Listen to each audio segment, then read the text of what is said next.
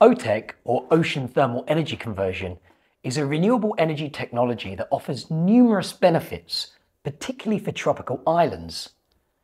Given their geographic location, small countries which are located within the tropics and surrounded by the ocean can make use of significant advantages from OTEC.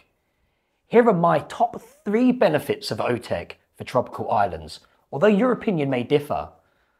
The first is energy security. OTEC doesn't require fuel consumption for electricity generation. This is important because fossil fuels, which are currently the primary source of power in tropical islands, are expensive, dirty, and subject to really volatile price fluctuations. With OTEC, seawater serves as a simple source of electricity, eliminating the need for fuel. Second, it's clean. OTEC doesn't produce greenhouse gases. Unlike fossil fuels, OTEC doesn't emit anything harmful into the atmosphere. This helps countries decarbonise, meet their commitments to the Paris Agreement, and ensures that the air is less polluted, benefiting both their population and the natural environment. Thirdly, OTEC doesn't require the use of land, as a floating structure is positioned offshore.